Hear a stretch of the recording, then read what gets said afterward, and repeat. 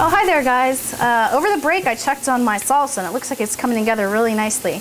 Now remember, this is the salsa that we made with those fresh green bell peppers, the onions, a little bit of chipotle peppers and adobo sauce, some black beans, and some fresh corn on the cob. That looks really, really good. It's about the consistency you want it because it's nice and moist. It smells incredibly smoky. So I'm going to just turn the heat down on that to about medium-low just so that stays warm while I finish off the rest of our dishes. I'm going to check on our pork too because that should have grilled nicely over the break. You'll remember that this is the one that I put that nice smoky rub with cumin and chipotle peppers. And oh yeah, that looks good. Got some nice grill marks on that. Just like that. See those nice grill marks? Now the way to get really nice grill marks is if when you put meat on the grill, if you don't touch it and you kind of just let it sit and do its thing, you got those nice, really dark grill marks that you see always in the commercials on TV for good restaurants. Also over the break, I pulled our sweet potatoes out of the oven. You can see I've already peeled one. The great thing about sweet potatoes is when they are baked, the skin kind of separates from the meat a little bit, so it just peels right off really easily. Now these are still a little bit hot, so just make sure you watch your fingers. So I'm just going to peel the skin right off. You can see where the sugar has caramelized on those potatoes. They smell amazing. The great thing about sweet potatoes is they're so high in fiber and potassium. They have lots of vitamin A and lots of vitamin C too, so it's a really, really great food to eat if you're dieting or if you're trying to take care of your health a little bit. Unfortunately, you don't see these on many restaurant menus. It's just such a shame because they're such a versatile food. Anyway, we have them peeled now. What you want to do with these is you just want to take the back of a fork and lightly press the potatoes. They should mash right up. They get really, really soft from cooking in the oven. So you just give those a quick mash, just like that. See how easy that is? You don't need any special tools or anything to make this dish come together. All right, that looks pretty good. Get the other one mashed as well.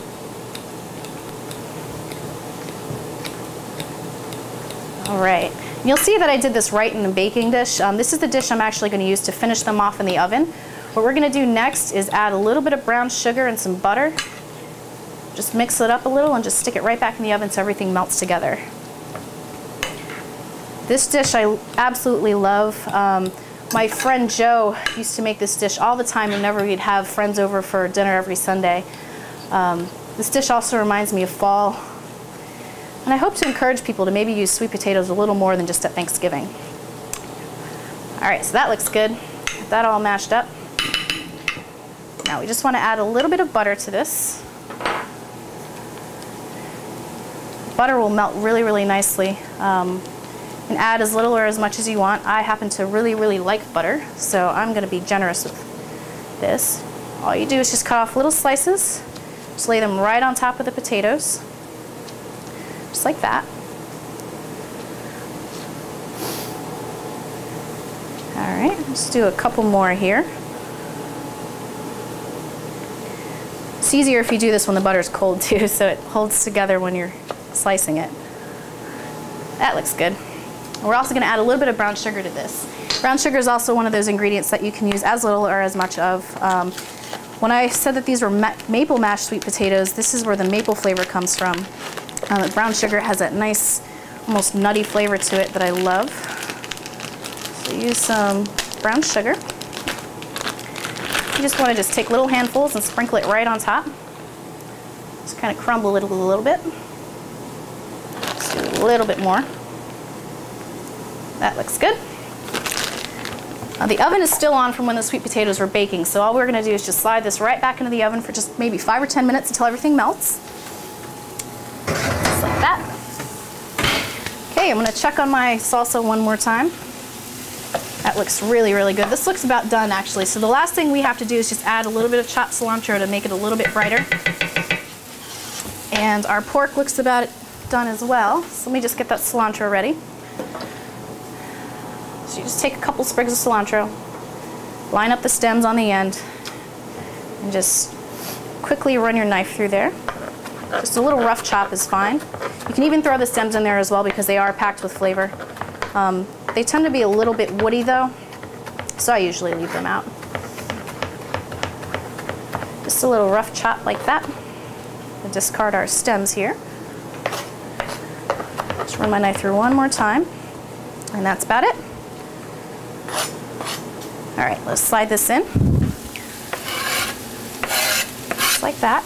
And I'm actually going to use some of the leftover rub that we had for the pork as well. I'm going to sprinkle a little bit of this into our salsa so it mirrors the flavor of the pork a little nicely. Just give that a nice hefty sprinkle, like that. We'll toss that up one more time. You just want to make sure that the cilantro is really mixed in so that you get a little bit in every bite. You don't really have to cook it down too much. That looks good. All right, you can turn the heat off on that. All right, I'm going to take one more quick break while the sweet potatoes finish in the oven. Just stick around, everything will come together in just a minute.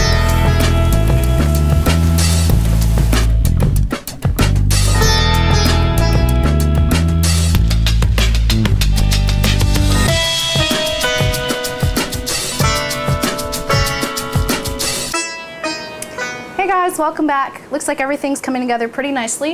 Everything looks about done. So the first thing I'm going to do is get our sweet potatoes out of the oven. Oh, those look good. Now, your dish is going to be very, very hot, obviously. So just watch your fingers. Now remember, these are the sweet potatoes that we baked and then added butter and brown sugar to at the end. So I'm going to take our little spoon and just mix everything in. Those look good. All right, so everything's done. So I'm going to go ahead and start plating this. I'm a big fan of the layered look, so I'm going to start first with a nice healthy scoop of our sweet potatoes. Right there on the bottom, and a little bit more. Like I mentioned earlier, I'm feeding some hungry friends. Can't be too skimpy. I'll never hear the end of it. That looks good. All right. Next thing I'm going to do is get our salsa. Maybe I'll grab a pork chop, actually. These pork chops have been cooking for maybe about 10 or 15 minutes. They look really, really nice. They have the nice grill marks on there. I'm just going to lay one right on top of the sweet potatoes.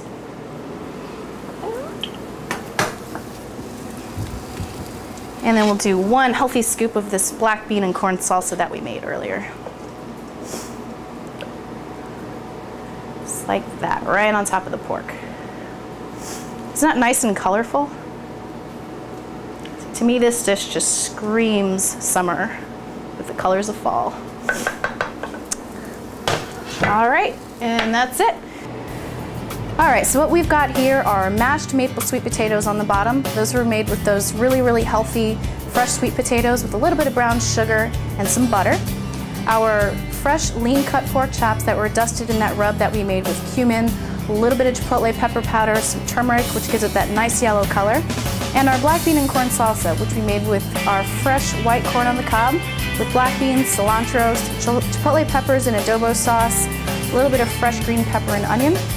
And that's all we have for today. So my name is Kim Zakopola. You've been watching Everyday Gourmet. Stick around and see what we bring to you next week. Have a great day. This will be an everlasting love. This will be the one I've waited for. This will be an everlasting love for me.